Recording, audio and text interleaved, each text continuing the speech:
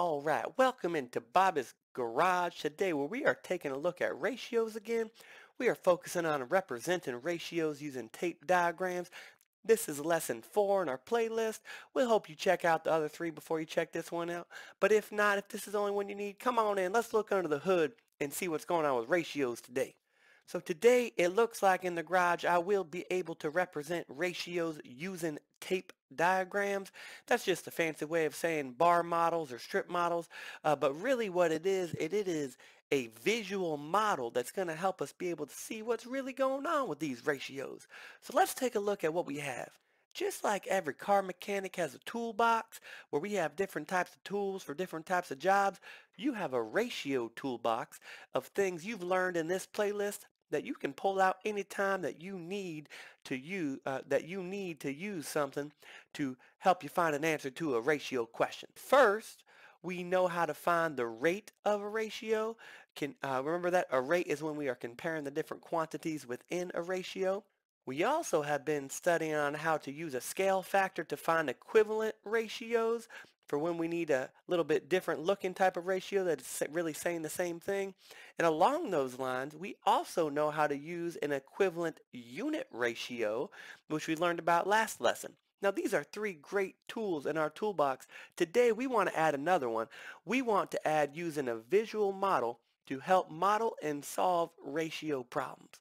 So the visual model that Bobby the car mechanic is going to be using today is a tape diagram. So let's find out a little bit more about what this is. So if you remember, the definition of a ratio is a multiplicative relationship between 2 different quantities. So here in this example problem, it says in a fish tank the ratio of goldfish to clownfish is 3:2.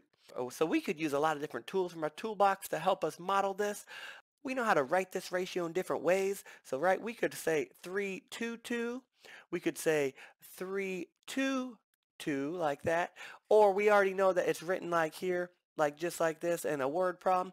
We also know we could flip the ratio and say that 2 clownfish to every 3 goldfish, or 2 clownfish to every 3 goldfish. So we know different ways to write this, but really a tape diagram is going to help us picture this with a visual model. So if you know anything about tape diagrams, there's different types of tape diagrams, but because a ratio is talking about the multiplicative relationship, we are going to be using the multiplicative comparison tape diagram, which is also what you use for ratios. So if I wanted to do this as a visual model, I'd set my goldfish up right here, GF, not for my girlfriend because I'm married, and we got our clownfish right here, right?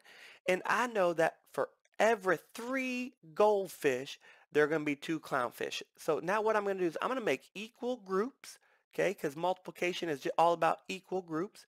And so I'm going to draw 3. Oh, that's not really, I'm doing my best. You know, I'm a car mechanic, not an artist. And as Bob Ross says, mistakes are happy accidents. Rest in peace, Bob. And so I have my 3 groups of goldfish here, right? Just like my picture shows. And I have my 2 clownfish here, right? And so by drawing this, I'm actually visualizing that for every 3 goldfish, there are 2 clownfish. So if I bought some more and I wanted to keep the same ratio, I'd have to add 3 more, right? I'd add 3 more equal groups here. And then I have to add 2 more equal groups here. And then that would actually change the ratio. The way we could write it, we could find an equivalent ratio of saying 6 goldfish for every 4 clownfish, right? So this is the visual model of what's happening with that ratio. Let's take a look at how we can use this to actually solve a problem, not just visualize it. So here we have the same exact problem, but with that 2 different questions being asked. So it says in a fish tank, the ratio of goldfish to clownfish is 3:2, just like you can see in my picture. If there are 50 fish in the tank, how many goldfish are there? And the other question says, how many clownfish are there? So down here, I'm going to write my 2 statements. I'm going to say there are blank goldfish. Who doesn't love a goldfish? You go to you go to the county carnival over there, and you ride the bull for 5 seconds. They give you a goldfish in a bag. Next thing you know, before you get home, it's dead, and then your parents buy you another one just to make it think that it's still alive. I love a good goldfish, right? So there are blank goldfish, and there are blank clownfish. Okay. So now, right, I'm looking for anything about this clownfish and goldfish type thing. And so it told me right here, here's my ratio. This is the same exact problem. So we're going to draw the same tape diagram.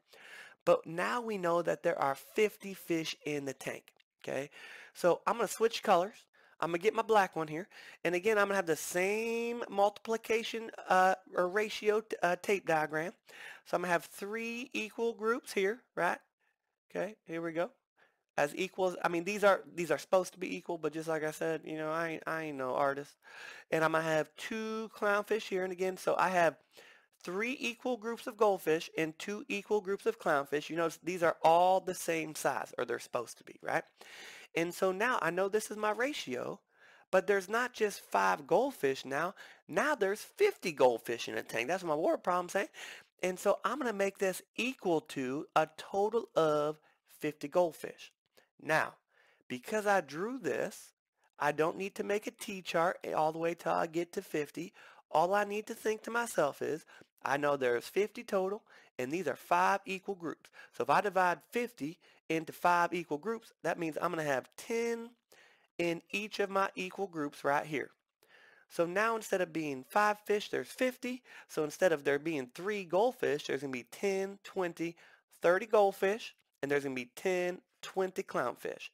So if I keep the same ratio of 3 to 2, and I go all the way until there's 50, that means there would now be 30 goldfish and 20 clownfish. So this is kind of an easy one, but sometimes in the garage, you get a challenge in the garage, right? Kind of like this here automobile that someone brought in the other day and said, Bobby, can you make this shine like new and run like a Dalmatian? And it's going to take a lot of work, but I know I can do it and be charging a lot of money too, right? And so this is like that rusty old bucket that they brought me, right? This is a garage challenge problem. So let's do it together. So it says a lot of information, blah, blah, blah, blah, blah. Nobody really cares. How much water does container C have? That means my statement's going to say container C has blank liters, and that is a terrible blank, but I gotta erase that. Bob Ross didn't say that was a happy accident, I know that. Okay, let's make that blank a little bit better. There we go. Container C has blank liters of water, right? So I'm looking for anything about liters, container C, anything like that. So it says there are 4 identical containers, that's important, A, B, C, and D, that have a total of 2,360 liters of water. Uh-oh, I see a ratio. Ooh, this is 3 ratios. The ratio of A, B, and C is 4 to 1 to 3. And we know that container D holds 280 liters. Okay, so that's a lot of information, but I see that I'm going to need a ratio tape diagram, a multiplicative comparison, a multiplicative relationship tape diagram for A, B, and C. And so here I have A, and I know that there are 4 equal parts for A. So I'm going to do my best to do 4. Like I said, I try to make them equal, but I'm a car mechanic. Okay, there we go. So that's 4. For B, right, for every 4 of those, there's going to be 1 for B. Okay, and then for C, there's going to be 3. So my ratio is 4 to 1 to 3.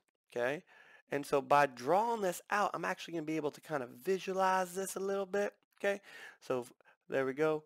I need 3 right there. And then container D down here, right? Container D has 280 liters, right? So I'm just going to go ahead and draw this. I don't know how many that's going to be, but I'm just going to do my best and kind of guesstimate like that'd be 280, okay?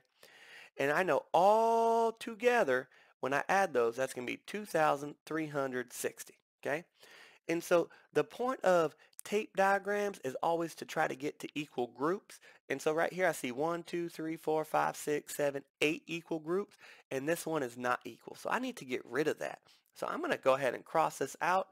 And the way I can cross it out is by just subtracting 280 from my total.